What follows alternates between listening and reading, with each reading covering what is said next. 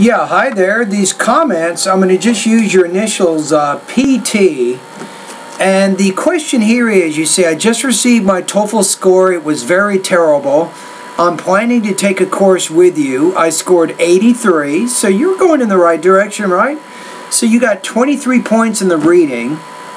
You got 16 points in the listening. You got 19 points in the speaking and 25 points on the writing. So let's face it. Your writing and reading skills are strong. They're good. You're doing a great job with that.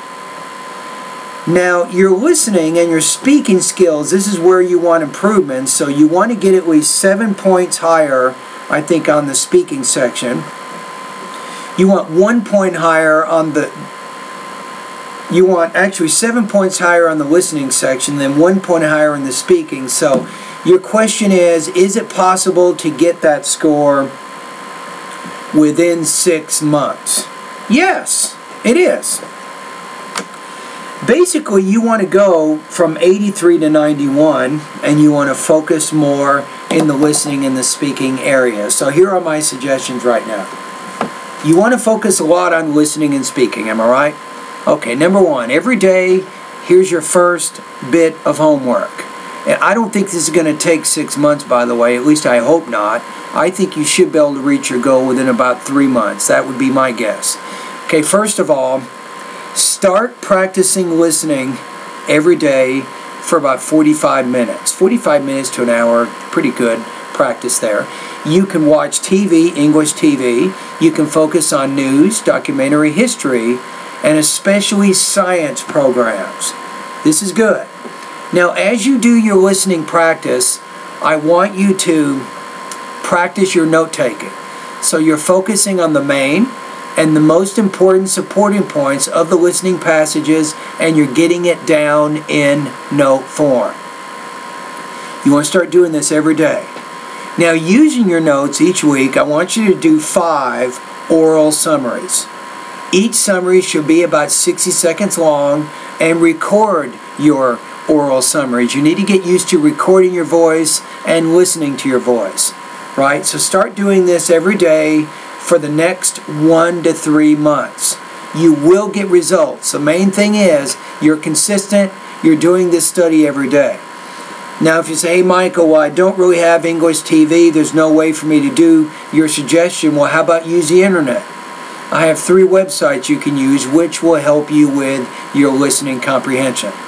Number 1, National Public Radio. Number 2, TED Talks. Number 3, Randall's Cyber Listening Lab. Those are 3 great websites that you can use to begin practicing, I think, your listening comprehension. So already you're practicing your note-taking, you're practicing listening, and you're also doing integrated speaking. Now, in addition to that, you should also start using my online TOEFL course. Now, of course, the main thing for you right now is I would focus on the listening and the speaking sections of my course, and probably pronunciation. So you should start posting practice tests immediately so I can start listening to your responses and I can start giving you comments. So if you want to work on my website more to help you, I do have 7 sections. I have vocabulary, pronunciation, grammar. I have listening, reading, writing, and speaking sections. For you, vocabulary is, I think, very important. The listening section of my course is important for you. The speaking section of my course, and also the pronunciation section. Now, I'm guessing, I might be wrong, your name appears to be a Vietnamese name. Maybe I'm wrong on that, but I think. Now, if that's the case, Vietnamese speakers, like Thai speakers, and some people who come from Southeast Asia, you're going to have a tough time with the pronunciation of the language. Now, it has nothing to do with how smart you are or how dumb you are. It has nothing to do with that. I'm just saying that Vietnamese, for example, and English, these are very different languages, especially with their intonation, and also in terms of pronouncing medial and final consonant sounds. So if your first language is Vietnamese, or it is a language from Southeast Asia, you're going to have to work especially hard on reducing your non-native speaker accent so you can speak more naturally. and more fluently. So you have to be patient. It will take time, but you can and you will get results. Alright, so those are my suggestions right now of some things that you can do. So if you have any questions, you can email me again.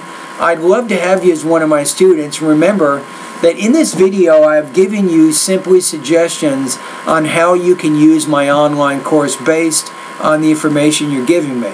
Of course, you can use my course any way you like. You can focus on anything you like. You will have complete access, unlimited access I might say, to all 700 of my lessons.